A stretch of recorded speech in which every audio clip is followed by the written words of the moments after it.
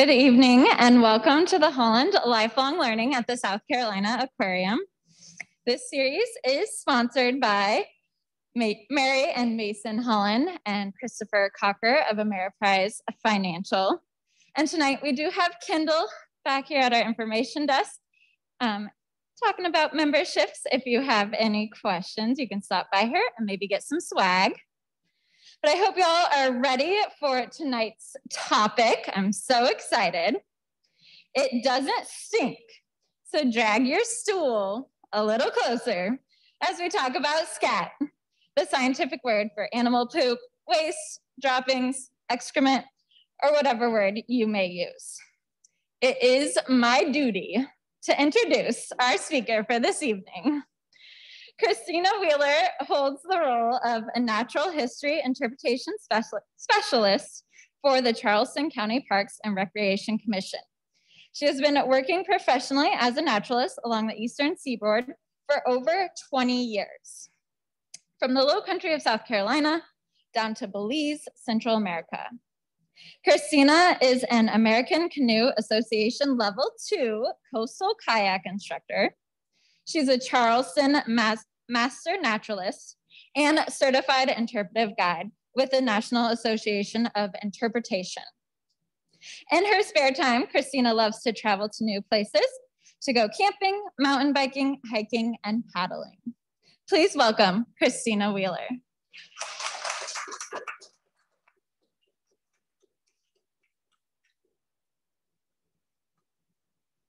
Excellent. Hello, everybody.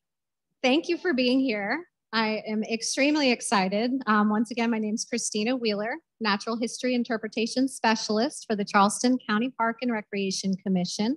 That is a big, long job title that I like to shorten to naturalist. And I think one of our famous statewide naturalists, Mr. Rudy Mankey, says it best. Those that are naturalists are those that stand in awe of nature. And that is all things in nature, including our subject matter tonight. So I feel very thankful to be here. I've worked with the county parks for over 10 years now and have worked as a naturalist in the Charleston area for over 20. And I see several familiar faces and also some new friends. So I'm really excited to talk to you all this evening. Thank you so much to the aquarium for having me. And to the virtual audience as well. It's great to have you virtually. Thank you. All right, so let's just start out by defining scat. And let's consider that the English language can be complicated. There are words that have multiple meanings. And scat, when I started to do a little bit more research on this topic, I learned there are several different meanings for the word scat. So our first, obvious definition, it's a noun, that is an animal fecal dropping. I put the little picture, the icon of the human there, because I just want to remind us that we are animals within the animal kingdom as human beings, right? I was super surprised to learn that scat is also a noun for jazz singing with nonsense syllables. Ella Fitzgerald may come to some of your minds. She is the queen of scat singing. Anybody in the audience ever heard of this noun of scat? Familiar? Anybody ever practiced with scatting musically? Yeah? Would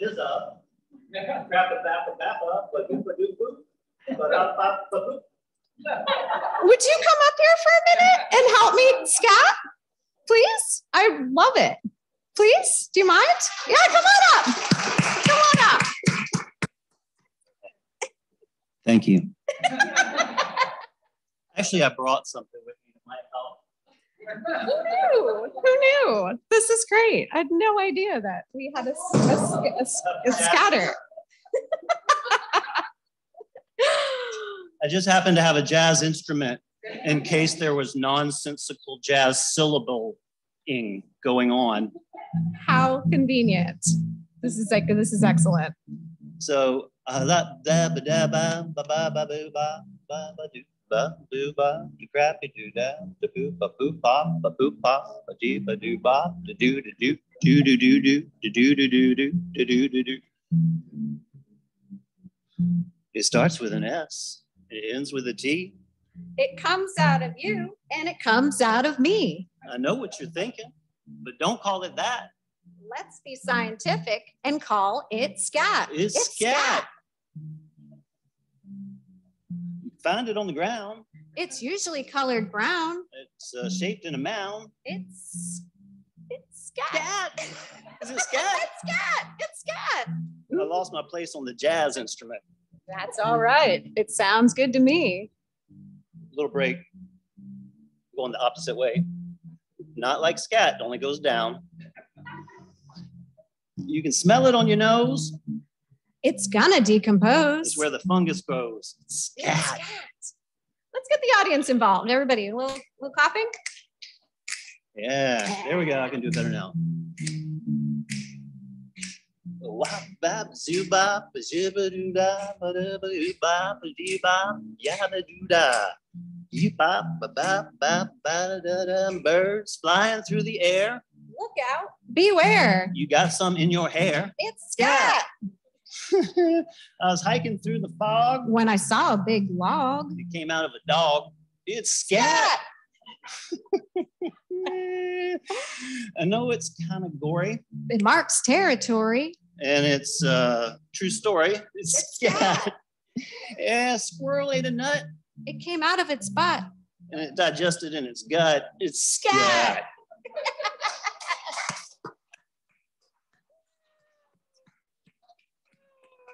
Yes. All right. And to the last definition of scat, I'm going to ask Thomas to scat away because as a verb, it means to go away quickly. Thank you, Thomas, for the amazing jazz singing and for teaching us all a little bit about jazz scat. And I'd like to give credit originally to the Banana Slug String Band. Maybe some of you are aware. I know we have several educators in the audience and also virtually as well. But the Banana Slug String Band does some incredible education material. So please look them up. I actually peeked at them on Spotify earlier, and I was very impressed at their discography history. It's amazing. So definitely worth a look up. All right, excellent. So how did I get here? How am I here to teach all of you fine folks about scat tonight? I have a long series of photos that look a lot like this. This photo was taken in New Brunswick, Canada, on a paper company road. There is probably 24 photos of me like this in very remote locations, including beaver dams when my parents paddled away the canoe and left and then took a picture of me from afar.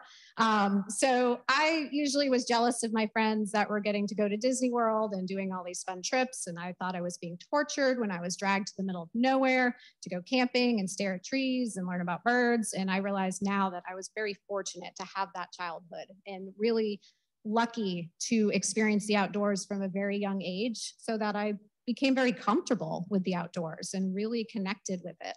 I'm sure at this point, I probably wasn't so thrilled, but anyway, we always look for the brown signs, especially the ones with the tents and especially the ones with the picnic tables, and am thankful for that background that kind of set me on the track to really just being a lifelong naturalist. My maiden name is up there. Some of you may not know that. And then because I want this to be somewhat scientific, anytime that I include an animal in this presentation, as myself as a human animal, I'll put the Latin name in there. Because sometimes we forget that Latin is a little bit more available to us than we may realize. It's not a dead language in natural history, that's for sure. It's actually one of the only universal languages. I'm Homo, that is my genus. Sapien is my species name, Homo sapien. Many of us think, oh, I don't know much Latin, but we become fairly obsessed with dinosaurs, I think, fairly early on as kids in life. Tyrannosaurus rex is one of the first things we learn, right? It's a dinosaur. That's the genus and the species. And that's a pretty complicated word, two words to, well, Tyrannosaurus, but it's interesting that we sometimes forget that coming from where we've come from. So just want to credit my parents too. Hopefully they're watching virtually, because they really set a foundation for me to be very comfortable outdoors and be very interested in natural history. Everybody poops, right? There's tons of books written on the subject. It is an essential bodily function, and it can offer a huge amount of information about general health, diet, and genetics even. Scientists study it to learn about the hidden lives of animals. It's a fun science that really, truly does make the world go round.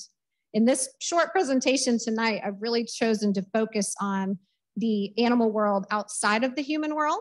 So maybe there'll be a future talk with it's more human-based, but most of my presentation really focuses on animals in the wild and the scat that's related there. And it's a science that keeps on giving, right? There's endless information when it comes to scat. So we can let it help enhance our sense of wonder about all the different natural processes that we encounter in life. So clues in the poo. Scat is often intentionally placed by animals to mark territory. And we'll go into a few examples in a little bit, but it's pretty fascinating when you start to research and learn that they even use scent posts at trail junctions. There's several animals that will even leave marks and clues to other animals so that they understand where the animal is heading. And then there can even be information about health and genetics and fertility information. So just by leaving a scent marker, an animal may know that another animal is available to mate, and it might be worthwhile to track that animal and follow that animal. So even fertility information, pretty fascinating. Can also help narrow down food availability to wildlife. As habitat loss continues to be an issue and natural plants, native species tend to be declining to some extent, it's always really good to understand like what types of food are available to the wildlife that's around us. And going through scat can actually really help you figure these things out. And then it can also help determine what type of animal that you are tracking if you're really interested. And it's in our fairly recent ancestry that we had to be trackers to survive, right? Just to simply survive, whether we're hunting an animal because we need to feed ourselves or whether we're being hunted by an animal and need to understand what that animal's doing. It's really in our recent kind of history to have this in ourselves, have this in our ancestry to kind of have that desire for tracking. Becomes like a big scavenger hunt. And the more that you learn about it, the more fun it becomes to kind of unravel the mysteries and the stories. So critters may leave scat out in the open, in an open location, as if saying, hey, this is my space, stay away from here. It might help a fox when it's returning home. It might try to find its scent and smell and go, oh yeah, this is my scat, so I need to go this way to get back to my home. So there's so much information that can be gained from the clues in the poo. All right, sample time. Did everybody have dinner already, or are you just holding off for later? Because this is going to get you excited. Actually, I had a friend, I'm going to credit this. This is pretty fun, but a friend bought me a nice bag of chocolate-covered peanuts here and a nice clean doo-doo bag, but I thought that was a neat little present. Thank you, Tish. So I have some samples, and I'd like to credit Acorn Naturalists once again for our educators in the audience. If you haven't ever opened up or looked online at Acorn Naturalists, it is an incredible offering for all types of education materials. So for folks like us that might actually want to work with scat replicas, and I'll be passing these around for folks to see. And Laura, I'll have your help here if you don't mind. So the first one I'm going to pass around, and maybe we could show it up close to the virtual audience. I'm not sure if that will work pretty well, is white-tailed deer. White-tailed deer, Otocoilus virginianus, they tend to leave in piles, poop in their piles, in brown-shaped pellets, basically, is what they're called. And lagomorphs, that's just a fun science word for rabbits, they also produce pellets, and they produce many of them. Think about chocolate-covered raisins, and that's pretty much what you've got. So you come across the trail and you find these pellets, and they're kind of dark in color, looking a little bit like raisins, and you are likely encountering a white-tailed deer or possibly a rabbit. And there's shapes and sizes that you can get into to even further tell. The next sample I have is red fox, Vulpes vulpes. And the red fox, the poop is only about 2 to 3 inches long. It's got pointy ends. When you start to study poop, you realize things that you need to look at, like are there pointed ends or there blunt ends? And the red fox happens to have pointy ends. So the next one is a bobcat. I am fortunate enough to come across this scat quite often at Kauker Interpretive Center. Now, Kauker Interpretive Center has roughly 1,000 acres, and it's treated as a low-impact wildlife preserve. It's fairly different than some of the other county parks in that we don't allow dogs or bicycles, and that there's a lot of land there to really support what I like to call the charismatic megafauna. So the animals that are like the river otters, the bobcats, just really creatures that we don't tend to see as often in Charleston County anymore. So it's really cool. I come across bobcat scat a fair amount. And anybody that cleans up their cat litter boxes definitely knows what cat poop looks like. So it's really often segmented, it's rope-like, and it's typically filled with hair and bones. There's some more clues there. So just what the material that's left behind, that undigested material that comes through, can tell us a lot about what that animal has eaten. And of course, our bobcats are eating a lot of small mammals. So you tend to find that hair and bone in there. The last scat is probably the most common that I see, and this is raccoon.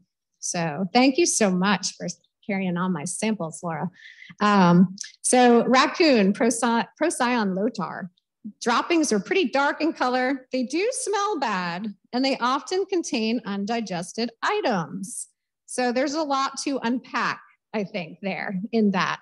And with any scat investigation, you certainly want to be careful.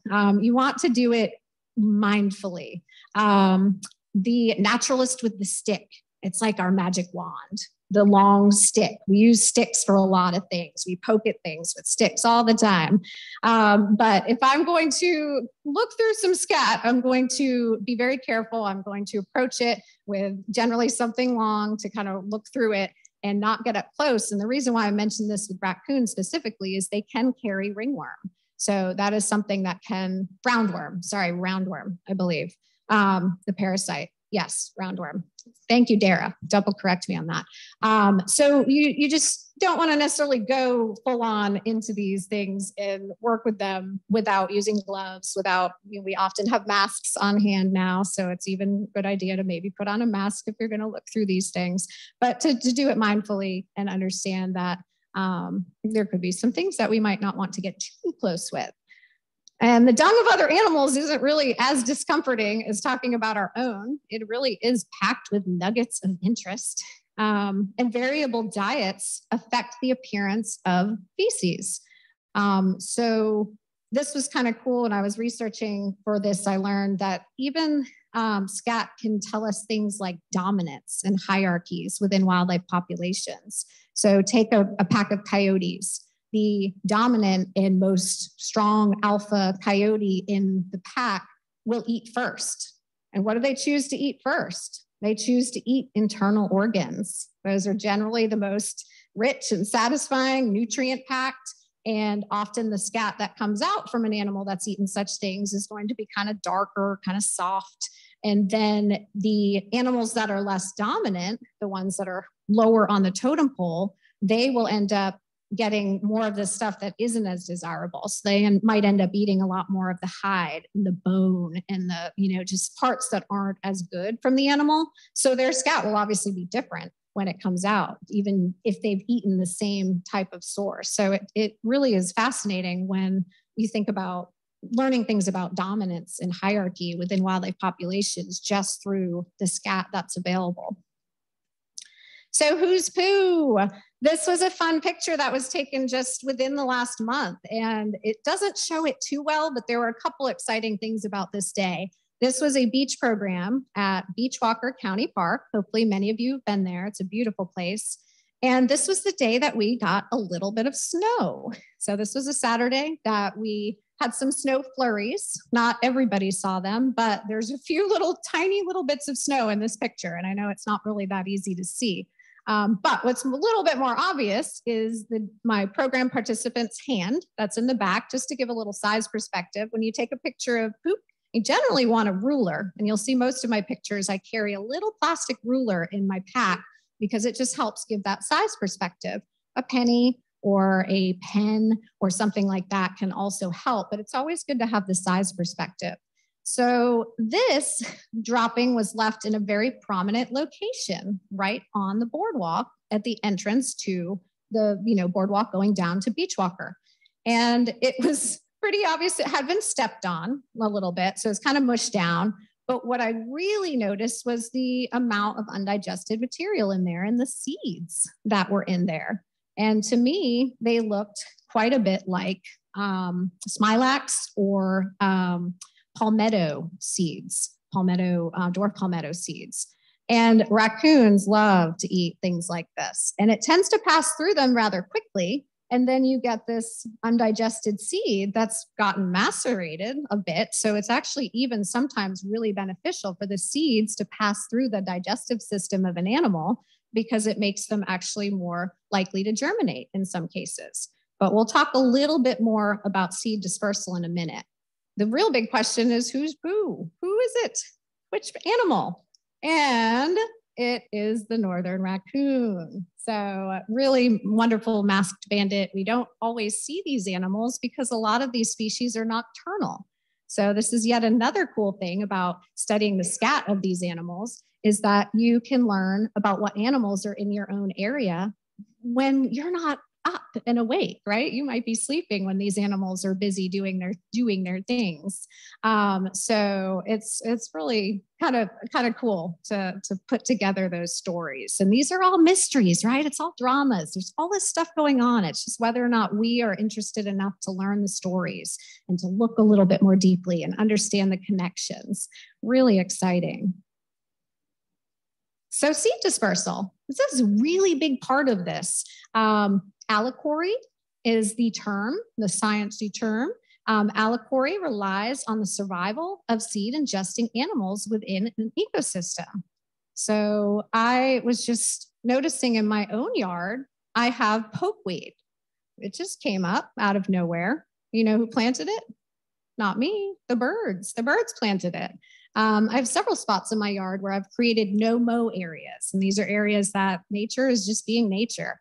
And it's been so exciting to see the cool species that are coming up that generally the birds are planting because they're sitting in the treetops high up. They're pooping out these seeds in nice little fertilizer-rich packages. And then I get lucky with getting to choose whether I want to keep those certain things in my no-mow area.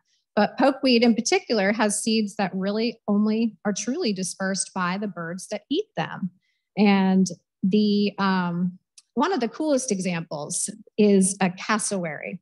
Now, I have not been lucky enough to travel to Australia, but there is a family of birds called cassowaries that are just incredible, incredible birds. And they are essentially planting their own forests for the future.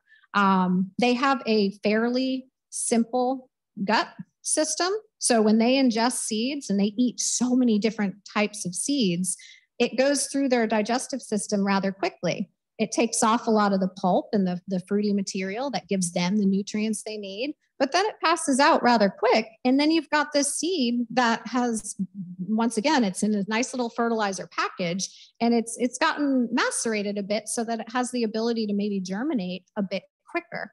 And it's been noted that they actually will plant over 238 different species. And that is fascinating. Really cool story about some volunteers and a lab that's actually taking cassowary poop, and then they're taking the seeds out of it, and they're basically planting cassowary corridors. Because as we're learning about habitat fragmentation, what we're learning is that even within our own spaces, we can create wildlife corridors that can greatly help these animals still move about, even with our fragmentation. But as long as they have the right plants and the right corridors to travel that are somewhat safe and protected, they will do a lot better. So these volunteers are creating these cassowary corridors by literally using the poop, that they're taking the seeds from and then creating them and growing them in a nursery. And it's a really fascinating story of, connectivity between several different species and especially the plants that they rely on. Pretty fascinating. So defecation station. I had to talk about river otters for a minute because I feel like I come across their poop a fair amount. It's somewhat noticeable because they love to eat crustaceans. So they tend to have a lot of just that crustacean material that's left behind in their poop. They also are, like many animals, they have, raccoons included, they have latrines. So they have particular areas that they use because they're tidy. They're not just going to go anywhere. They're going to use a certain spot that is their latrine location. So you'll find several, weeks, months, maybe years even worth of scat at all different, ages and levels. And once again, that can also be that area that a lot of messages are passed, through wildlife, that information about the health and the fertility and those types of things. For river otters, scent marking is really imperative for intergroup communication. And that's fascinating. And it's hard for us to sometimes relate to this information because we're humans, we're dominant with our eyesight, right? We're so big, we're so eyesight dominated. And we don't always really think our sense of smell compared to the rest of the animal kingdom is really not that great. So it's sometimes, I think, hard for us to understand some of these things because it's hard for us to maybe put ourselves in these situations. But musk from scent glands of river otters can also be secreted when they're frightened or angry. Who knew? Pretty interesting. So these defecation stations can tell us a lot about one animal in particular, or that collection and that communication among interspecies groups or within the species themselves. Pretty amazing. All right, bird poo, it's a bit different. It's like a one-stop shop. So bird poo, pretty much, we're going to, ornithologists prefer to call them droppings.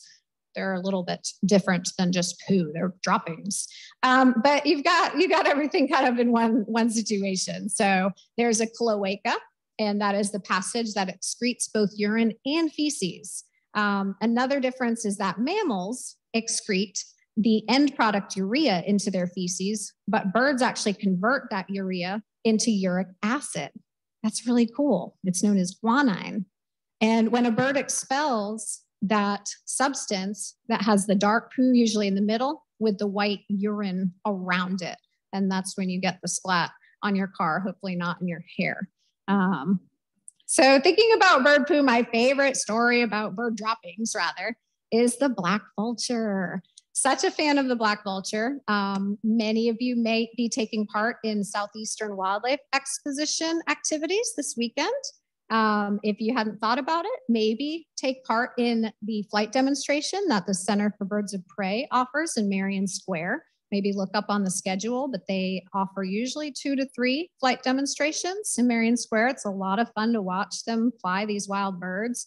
And they have black vultures. I'm not sure if they'll be on show this weekend, but I've spent several different trips, actually, times seeing these guys in action. And they're very comfortable on the ground, right? Vultures nest on the ground.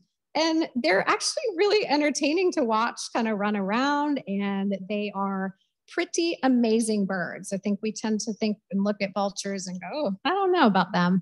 But they are literally helping keep our planet clean. They really are nature's recyclers. They're incredible birds. But more of what I wanted to point out, and I'm glad humans don't do this, but they have something that's called urohydrosis, which is a process that keeps them cool, and it's by defecating on their legs. Fun. So when you look at the black vulture and you look at their skin tone, it is black. It's very dark. And their legs are actually black too, but they don't ever appear that way because they actually defecate on their legs. And the liquid portion of that uric acid, as it evaporates, it helps cool blood vessels in their unfeathered tarsi and feet. And so that's why their legs, as you can kind of see in the picture here, are appearing almost like completely white. And I think that's pretty cool. Amazing. The black vultures. Turkey vultures also do this too. These are the 2 species of vulture that you would come across in coastal South Carolina. And next time you see a vulture, I recently was told that a gentleman referred to vultures as sky lords. And I love that term. So every time I see a vulture now, I instantly think sky lord, and I'm pretty impressed by them all the time, but amazing. Okay, couldn't talk about dung without mentioning the dung beetle. So dung beetles are incredible. Beetles in general are amazing. Beetles are in the order Coleoptera. So we refer to them as coleopterans. And these species, there's about 8,000 described species and many more to describe. I can guarantee that. I didn't put a species specific. I put the superfamily that they belong in, and I'm not going to attempt to pronounce that. So you can try it. The 3 different types of dung beetles are rollers, tunnelers, or dwellers. I thought this was really cool because I thought they just all rolled their poop around. I didn't realize that there are some that actually tunnel, like they find a great stash of poop and then they tunnel below that poop. And then they kind of just live their lives being underneath and kind of working with it. And then there are dwellers that kind of live around the poop. And then of course, I think the famous roller. And I heard about this a long time ago and I just love the thought of it, but there's a nocturnal African dung beetle that is one of the few known non-vertebrate animals that actually navigates using the Milky Way. How fascinating is that? It's a dung beetle. Like, that's amazing. Absolutely incredible. When this slide first came up, you might have been like, why on earth is she mess up there? There's a picture of her in a truck and that just looks weird. What's going on there? It's because I like to, as a naturalist, try to help people relate to some of the animal feats that occur in nature. And these animals just have incredible strength or hearing or sense of taste, all these different things that we maybe have a hard time relating to. So my relation here is that these heavy lifting beetles can move their dung balls that weigh over 50 times their own weight, okay? So that is equal to me standing on my hands and guiding a Ford F-250 truck around with my feet, okay? So you can picture that? I was gonna rotate the picture, but it looked really weird upside down. But yeah, I don't think I could do that, even if the truck was on its wheels. But imagine that, 50 times their weight is what they're doing and working with. So just incredible. I think we don't really always give animals enough credit. We just need to learn their stories and need to learn that even the seemingly uninteresting could be the most interesting thing you've ever learned. It's fascinating. All right, so a little bit back to DNA. Let's talk about that for a minute, because extracting DNA from scat is a really great way. It's a non-invasive way to study animals. So we can support conservation even of endangered species. I'll actually show an example here in just a minute. But DNA from rare Bengal tigers in India has helped scientists actually estimate how many tigers are in the area, where the individuals have been traveling and spending time, and then also really understanding better their genetic relationships, which is incredibly important. One of the main things that happens with animals that are in decline, and especially endangered species, is that you end up with genetic bottleneck. And you end up with the lack of genetics to make the population stay healthy and deal with certain diseases and pathogens, things that can come about. So understanding these relationships and how many animals and where they are is critically important to this type of conservation work. And to do this without actually capturing the animal is incredibly important. And it's just really that the molecules that are inside the cells of the organisms carry that genetic code, carry that information. And scientists don't actually need to handle the animals to learn about that. I think that's really, really fascinating.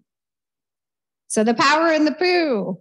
This was so cool for me to learn, but the University of Washington Center for Conservation Biology, I want to introduce you to Tucker in the photo. These are dog sniffers that are literally sniffing out whale poop for science. Incredible. So Tucker is one of 17 dogs that works as a conservation canine.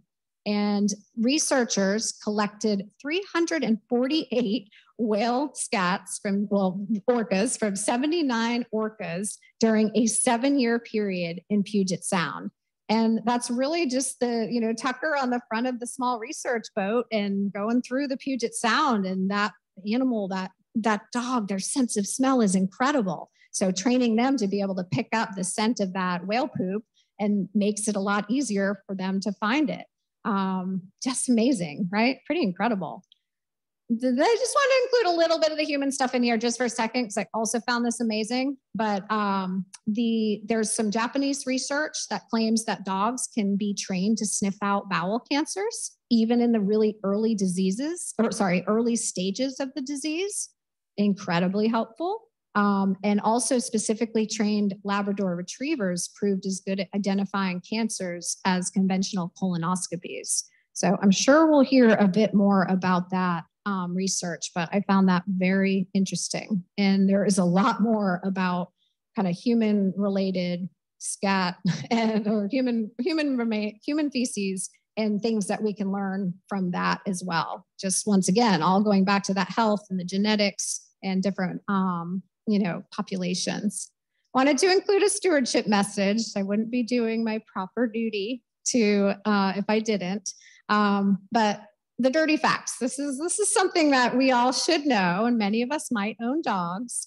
But pet waste is a tough one. Might be a little hard to see this up here, but bacteria is the most frequently. It's the item that's one of the biggest pollutants in South Carolina in our waterways. And a big, huge source of that bacterial pollution is really from our pet waste. On average, pets have significantly a lot more of that harmful bacteria because we feed them things that aren't, the native things that are out here. We feed them a diet that's very different than what, wild animals are eating out in the wild, right? So if there are an estimated over 1,400,000 dogs in South Carolina, and the average dog produces about 0.75 pounds of waste per day, that's over 1,067,000 pounds of dog waste in South Carolina every single day. And if it's not properly picked up and disposed of, that's a huge issue. Most of our stormwater drains, they're not going to a treatment facility. And that's just good to know anyway, to always pick up any waste material, any kind of, debris that we see, because anything that we get a pop-up storm, and everything that can and will run into those stormwater drains does. And often that connects directly to our beautiful harbor and our estuaries and the areas that we like to fish and swim and recreate. So keeping these areas healthy for many different reasons is just so important. So ways that we can help is always pick up our dog waste every single time. And this even includes our own backyards. Even those of us that might live on big properties and have a lot of space, we still really should do a little bit better in picking up our pet waste, always having bags on hand, and then always disposing it in the trash. And I would like to thank Clemson University for providing this. And it's good to share this information, I think, for everybody. All right, back to the fun stuff.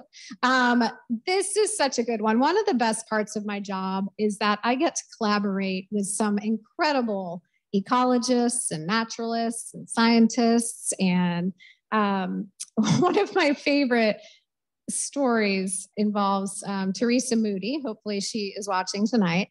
But we, years ago, came across this little beetle. I believe it was at the Seawee shell ring, maybe the first time that I ever encountered this beetle.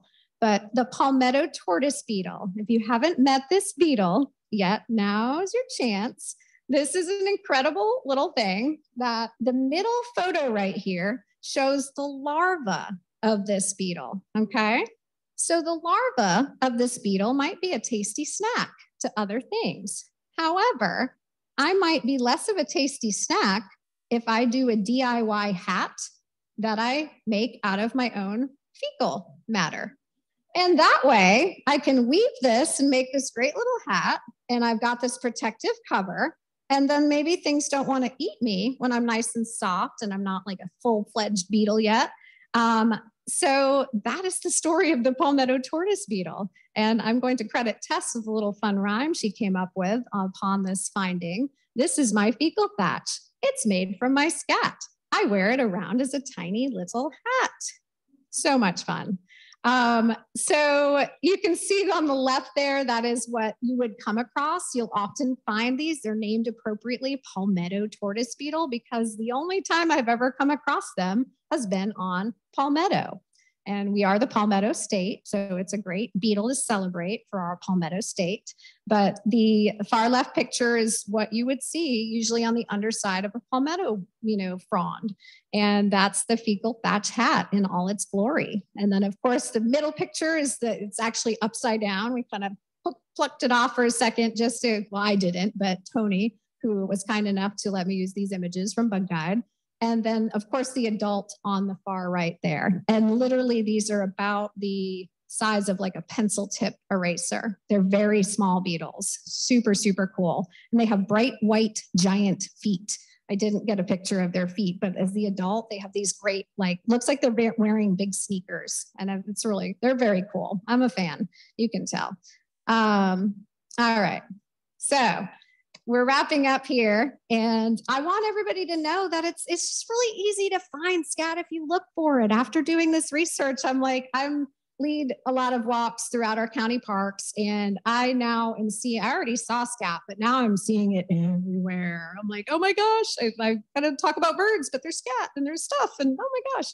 So if you really just start looking for anything, right? Somebody starts to point something out and you're like, oh my gosh, now I see that all the time. I never realized that was there. It's just taking that kind of extra step, whether somebody helps you do that or you push yourself a little further to go out and look for these things. But I guarantee you walk out in your own backyard tomorrow and you'll be like, oh my gosh, there's all these cool mysteries out here.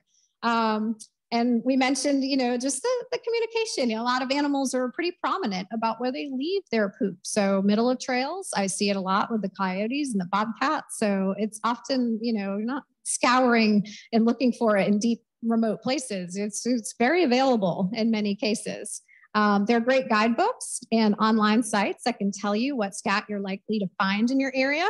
In fact, I will pass this book around for a minute. Tish, if you don't mind, actually. Thank you so much. This is an incredible book. There's an insect version as well, but mammal tracks and signs. And there's a whole 2 big chapters at the end on scat. Super exciting. Great photos, all sorts of good technical information about size and shape and all those good things. So a book like that is a great reference for me, for all of us. As if I wasn't already excited enough that I was asked to give this presentation, the PBS series Nova, anybody tune in last week? Because the literal Nova last Wednesday, which is still available for streaming, I think for at least another week or 2, or maybe you have the PBS passport, but Secrets in the Scat. I've already watched it twice. It illuminates the role of poop in the health of ecosystems and how animals communicate. Scott Burnett is kind of the gentleman in the main guy in the documentary, and he's the scat man. And I would love to travel the world with him and learn more about scat. He's fascinating, and he's just a really kind of understandable gentleman. It's really incredible. But it highlights a lot of what I talked about, how studying scat can actually save species from extinction, all while not invading the privacy of the animal. And the power in the poo is that it holds the secrets of this behavior for those that know how to look. And there's an awesome connective story about wombats and their cubic poo, one of the few animals that is known to cubic poo. It poops in cubes. And it turned out that they figured out that they have a 2-week digestive process. These are animals that live in very dry climates. So to get the most water that they can, they're basically squeezing their food down their digestive tract with their different intestine linings. And that's how they end up pooping out a cubic poo out of a round hole, which is pretty fascinating. So that's just a good poop story, I think. And there's a lot more. So if you didn't get enough tonight, you can tune in later or sometime this weekend and watch this for yourself, but I highly recommend it. Secrets in the Scat, PBS Nova.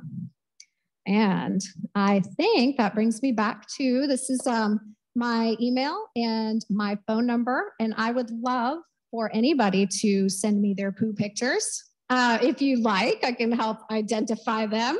Sometimes it's a little tough out of context, like if somebody was to bring me scat, I often come into my desk at work and find some really interesting things on my desk. But it's always good to have reference points, like where did it come from? What's the situation around there? Because just alone, it can be a little tougher. But I can be found throughout our county park system. I lead a lot of bird tours and different kind of nature programs. We've got a winter tree ID, I think, next week at Palmetto Islands, and just a lot of different opportunities to get out in the natural world at Charleston County Parks. And you can find more online at our website, charlestoncountyparks.com. But I'd like to thank you so much for having me, and I welcome questions if there are any. And that's it.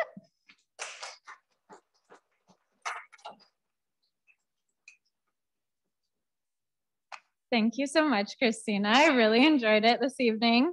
I wouldn't be doing my poo diligence if I did not thank our musical guests. I do want to say thank you to Thomas Thornton, the facility manager at Kauker Interpretive Center.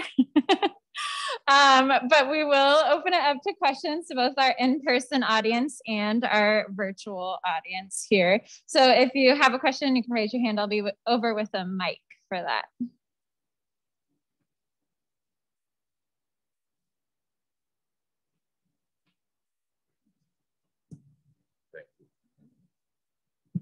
What is the most interesting scat that you've come across? Ooh. I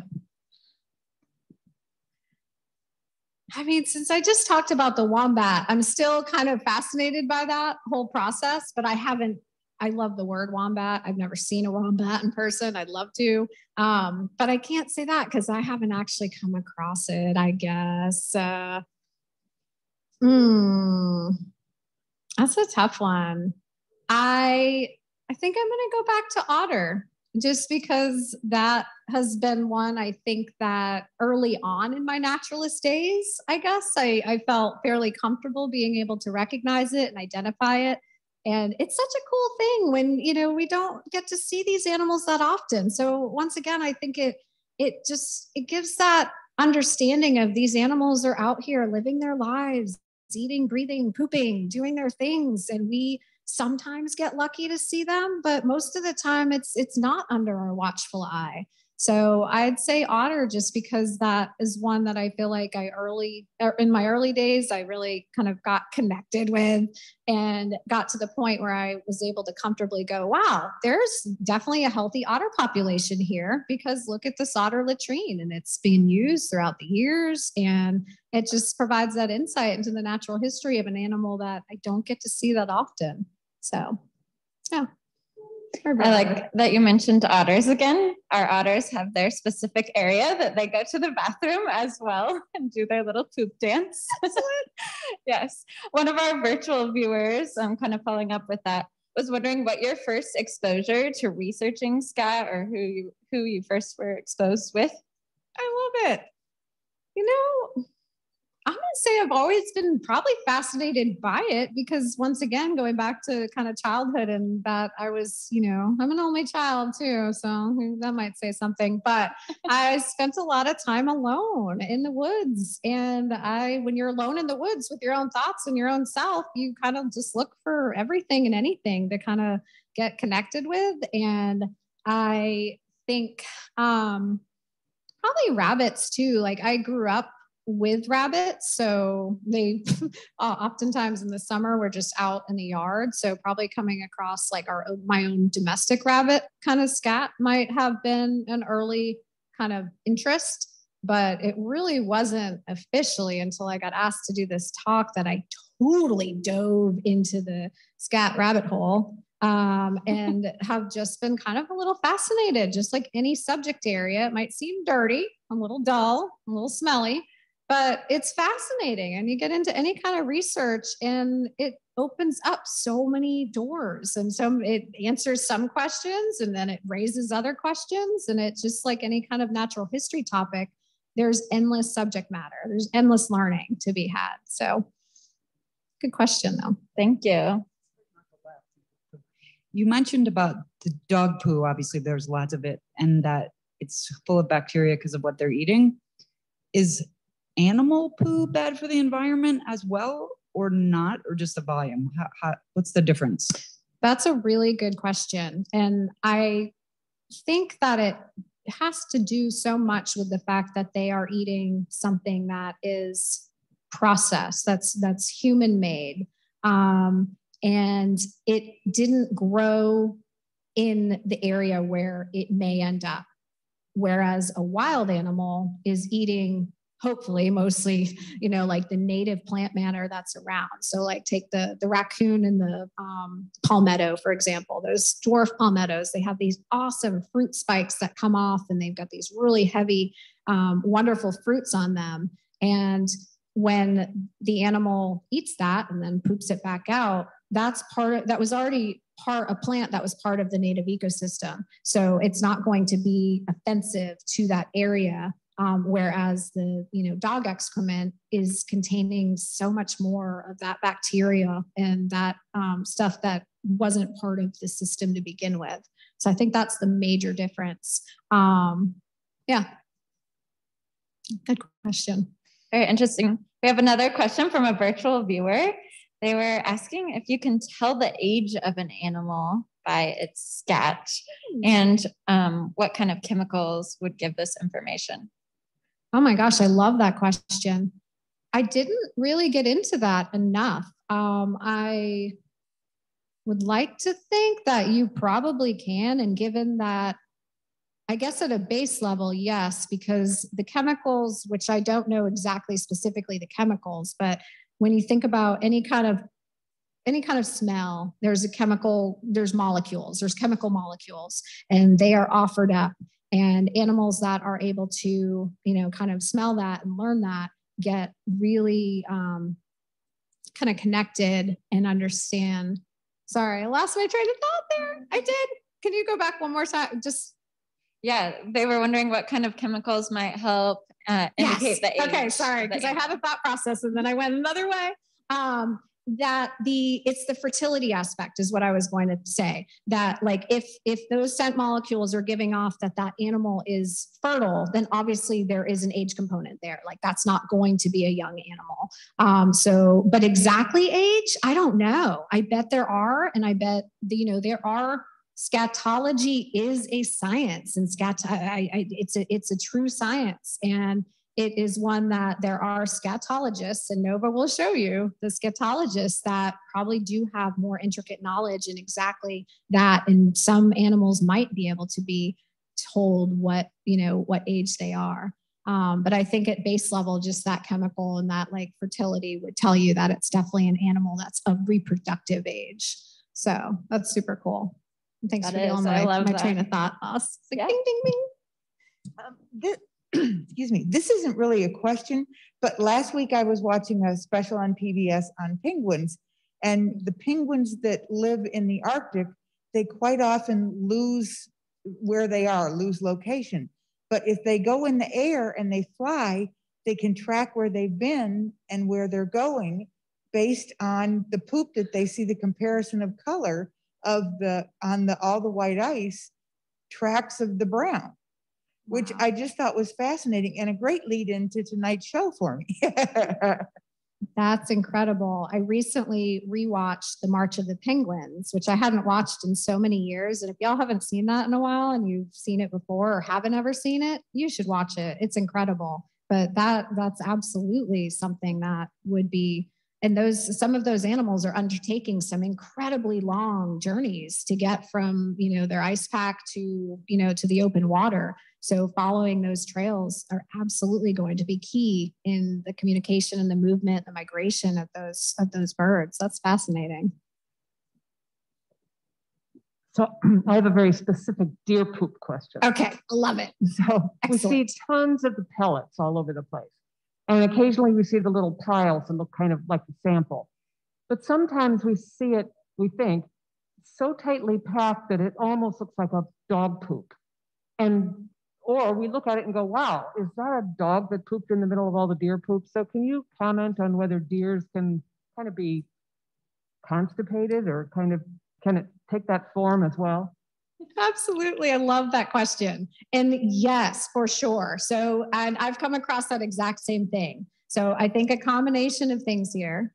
Just like us, we certainly don't always poop the same, right? It could be very different depending on what level of health we're at, or if we ate some extra greens with dinner or something, you really can end up with different poo. And then of course, if you're dehydrated, the lack of water will affect the poo. And as I mentioned, even the same animals eating off the same prey item might end up eating different parts of that. So their poop is going to reflect differences in what they had available to them. And that's fascinating because that tells us a lot about, once again, kind of the health of the animal. And I bet those scatologists that are extremely versed in looking at scat over and over probably get really comfortable with knowing, oh yeah, this deer, I certainly have come across a few scats where I'm like, oh, poor Tommy. Like that just was a tough one for whatever animal left that behind, we can all relate, right?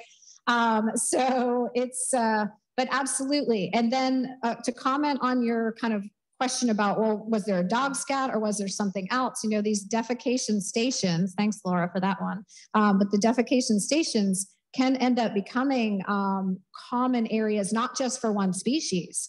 And it may even be that there's, a common, trailhead that's like 3 or 4 trails coming together, and animals actually want to cover over the poo or the excrement of another animal. I actually read a really cool story about beavers that there was an account of a scatologist watching a beaver, and this beaver came up out of the water and immediately looked angry, and then went over to some scat, and it was another beaver scat.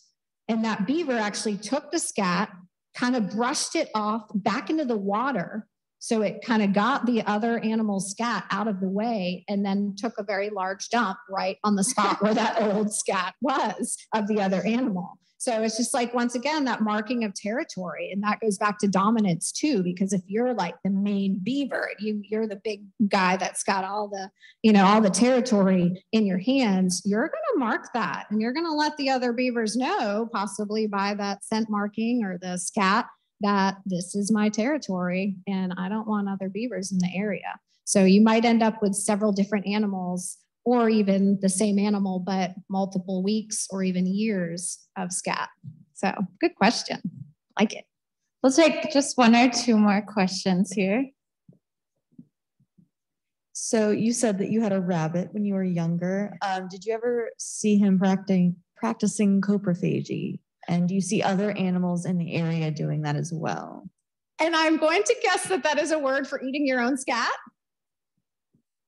Say that again. Can you say that word again? Coprophagy. Is that eating your own poop? It is. Okay, yes. I figured. Yes, I guess. No, that's okay. That's okay. I love words. I love new science words too. So thank you. Yes, I was pretty horrified by that. And I was like, oh, that's interesting as that happens. I am not aware of other animals that do that, but given that rabbits do, I'm going to guess that other animals do too. And I do know for sure in a little bit of the research that I did that there are plenty of animals out there that will eat the scat of other animals. Because once again, it's undigested remains. There might be nutrients in there for the having, or especially with the seeds and things, once they're, kind of macerated and they're broken down a little bit more, it just might be a really easy meal to come across and enjoy. So yeah, that's great. Thank you. I love this question from one of our virtual viewers. Do animals reserve scat for territory marking purposes? And what do they do if they can't go?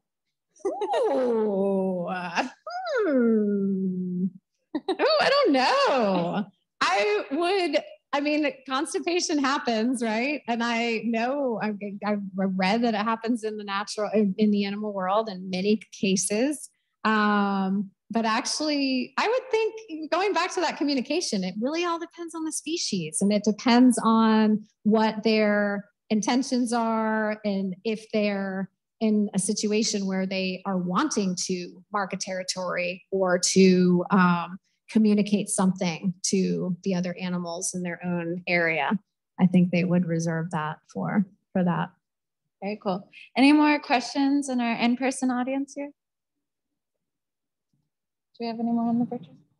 I had one last from the virtual. Awesome. Are bird pellets considered scat?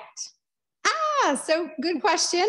And I just joked about this, but I did read that ornithologists do consider bird scat to be droppings as a technical term. So it isn't as appropriate to use scat when you're referring to bird excrement. It is better to say droppings. That's, yeah, I think that's it. Yeah. Awesome. And thank y'all. This was really just a lot of fun. I appreciate you listening to this dirty subject and dealing with me. And I'm much more comfortable usually outdoors in the woods. So I appreciate you kind of working with me here, and I'm very thankful. So appreciate the aquarium too. Thanks, Laura. Thank you so much, Kristina. I do have to say, scat might not be my favorite topic, but it is a solid number 2. So we do have our final Holland of the season coming up March 31st. This will be an in-person only event.